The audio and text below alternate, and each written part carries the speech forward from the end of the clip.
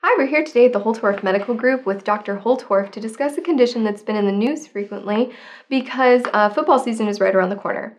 That condition is traumatic brain injury. And Dr. Holtorf, I'm under the impression that traumatic brain injury can be caused by any sort of blunt force to the head. But the problem that they're seeing is a lot of the long-term effects associated with that. So can you tell us a little bit about that? Yeah, so the problem with traumatic brain injury, people think of like a car accident or one big concussion. But we're finding, unfortunately, small concussions for many, many years where a person doesn't seem to be having any problem.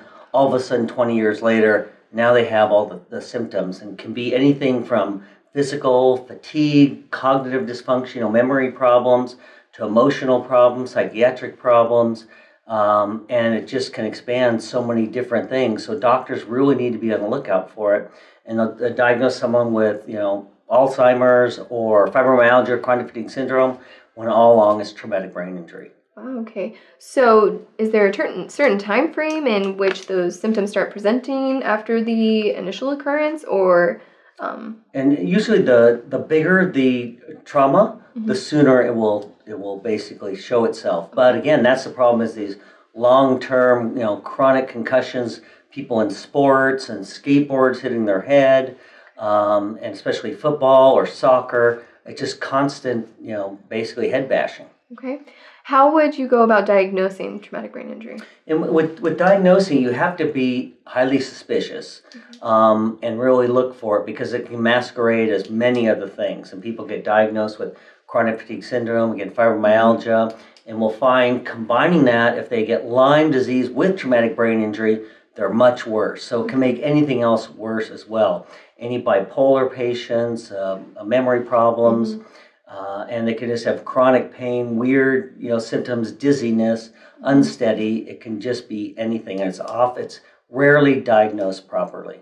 Okay. Is there any sort of blood test or maybe an MRI that can be done for this, or is it just based on symptoms? And the problem is oftentimes there's nothing on a standard MRI or CAT scan, and you do a SPECT scan to see the difference. And we're finding all their hormones are generally low, especially growth hormone, and also thyroid. But the problem is, and testosterone for men, actually everything, and cortisol. But they're very hard to detect because it's suppressing the pituitary and hypothalamus. So the normally way that doctors look for, let's say, low thyroid, they look for an increase in TSH because the problem's the thyroid. The problem's not the thyroid. The problem's the pituitary. So the TSH stays low, hormones are low, but they don't have, doctors think high TSH equals low thyroid, low TSH is high thyroid, but they have low TSH and low thyroid. Same thing with growth hormone. So rarely do doctors, even test for growth hormone, which is IGF-1 and IGF-BP3, so insulin-like growth factor 1. And so those are the markers for growth hormone, because growth hormone just pulses throughout the day, so it could be zero. But these need to be addressed, and putting back these hormones is the first step and can result in profound improvement. Okay. What about treatments for TBI?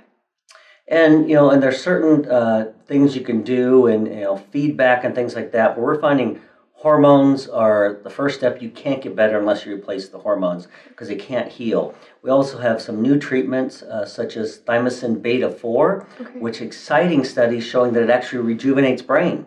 Oh, wow. Yeah, and so a lot of things, and there's a lot of inflammation actually. Some studies on increasing glutamate, which, especially if someone has a methylation defect, you probably heard more about in the news, that you're more likely to produce this neurotoxin glutamate, which causes nerve degeneration.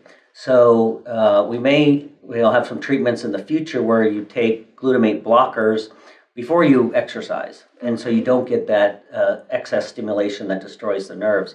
And we're using that medication. It's actually only approved for ALS, Lou Gehrig's disease, which is basically degeneration of nerves, but we're finding great results in traumatic brain injury, depression, anxiety. And so now that we're finding more about the physiology of the brain, we're getting much more targeted treatments. Wow, well, thank you so much, Dr. Holtorf. And for more information, please visit holtorfmed.com.